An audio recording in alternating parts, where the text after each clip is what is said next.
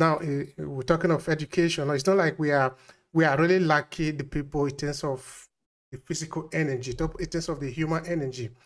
But what is a human energy now if you are not being educated to put it right? Of course, by education, it doesn't necessarily mean we are waiting for some other person to come home, to go to Africa and educate them on how to do things. But anyway, we're not going to go into those areas today. The central theme of this conversation is family, and you have used the word family for a number of times in the time what we have spent so far in this podcast. So, what would be your own description of the family? Let's take the argument from this point now. So, family is so vitally important to me. I have a small family, a small immediate family, and a larger family that I have been disconnected from.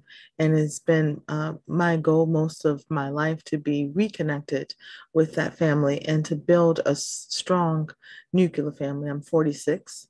I'm single, divorced, with children, an adult son and two teenagers. Um, and the ideal of family provides protection, it provides guidance, it provides opportunity, legacy development. And that's huge because the work that I'm doing isn't just for me in the now. It is for the opportunity that my children's children and their children will one day look back and be able to have a leg to stand upon. It's about empire building. Uh, and I think we've got away from building empires and dynasties. I think when we think about empires and dynasties, we think of white families. I can name a few. We think of Bush, and you know where that is, right? That's a whole political family, or the Kennedys. There's nothing wrong with that. But I think that there is ways in which that Black folks and Indigenous folks, poor people, come together and build relationships that support nation building, that support family.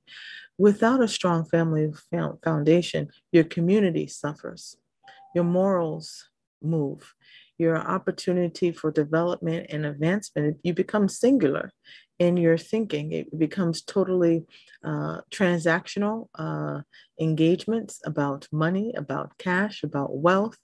Well, not wealth, it becomes about getting rich. And wealth is something different.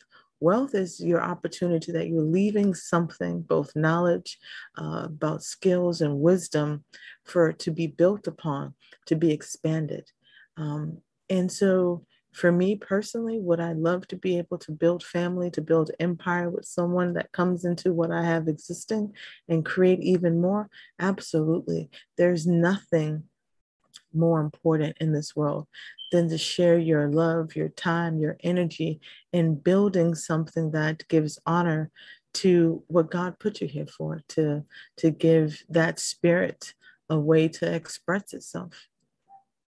All right, Viola, you see, um, now, like I was saying before, we are not broken-headed, we are not broken hands, we are fully fresh human being, but we are where we are because some other persons have educated us to be this way, no? So it means that for us to also get to where we need to be, we need to change it from here, from education, from the re-education of our mind. I don't know how this is going to come. It's going to come from people like you. It's going to come from people that are at home. It's going to come, well, somehow it's going to come from among us. And that solution is education. So what is your reaction to family education? We are still within the theme of family. Because if we are going to have the value, because sometimes what is broken actually is the value system. It's not because if we want to build 1 million army in Africa, we don't have people to do it. It just take a couple of years to trade there, and they'll be able to take down any threat that is coming into the territory from any angle. You just need the mind. We first need to get it here. How do we go about the education? So I think the education comes from a heart, spirit-centered place. And then you seek out education, because we're not empty vessels in our minds. We have some thoughts already. Even a 5-year-old has some thoughts. And I think those thoughts are generated from what we believe in our hearts. And if we start to, and we look at our contracting across Africa, and we're thinking and we're putting the value of family, of nation building, of legacy development, of uh, eradicating poverty, undoing the harms of colonialism into our uh, into our work every day. There is not a time where a foreign investor will go into China and come out with a deal that is totally beneficial for the foreign investor. It won't happen because no matter what we say, we look at Taiwan or we look at Singapore, part of the way of they do business is a values-based way of doing business. And that value says that it is their survival is first, their advancement is first. And I appreciate that. I look how far Taiwan and Singapore has come in the last 30 years with their technological advancements. And the world is looking towards them now. That too can be all the nations of Africa. And I think that comes into play where the mind piece comes into play when we are no longer looking at the fact that we're doing this on an individual basis. Often people talk to me about corruption. Why do you do business in Africa? Because when it's all corrupt. And I say to them, when the United States of America was 60 years old, Nigeria, the big boy, the giant, 60 years old as a nation of being free, what was the United States like when it was 60 years old? And when you have that pause, that silence, and when you put it into perspective, then yes, I'm going to do business. I'm going to engage with my brothers and sisters because we share a same family. And if I meet people along the way that share the same values, then we engage in something that is meaningful and productive. And then that mind shift changes. The mind shift is that, what is Western is not always best. The West wants your market, and you have to value your market. And your market is your consumer, and your consumer lives within a family context.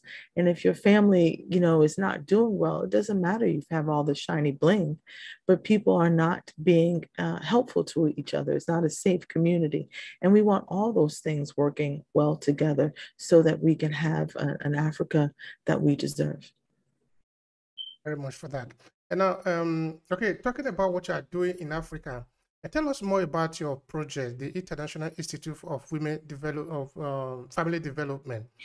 Tell us more about it. Take us deeper into the project. Sure. We have a campaign called the Africa We Deserve. The Africa We Deserve is a campaign to establish 1 million jobs in the continent by 2030 through various sectors, through agriculture, education, health, energy, and infrastructure.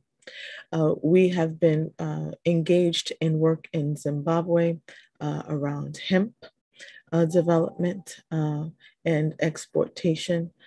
We have done work in Liberia around education, and one of our most recent articles highlights that work, where we have an initiative called the Pace Setters Initiative, where we connect HBCUs, historically Black colleges and universities. And many may not know that in the United States of America, people of color, Black people, could not attend regular college, right? Could not attend Harvard at one particular point in time, could not attend Yale, could not attend many colleges, just what it was, right?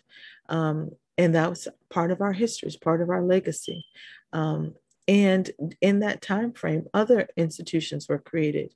Morgan State University, Bowie State University, Morehouse University,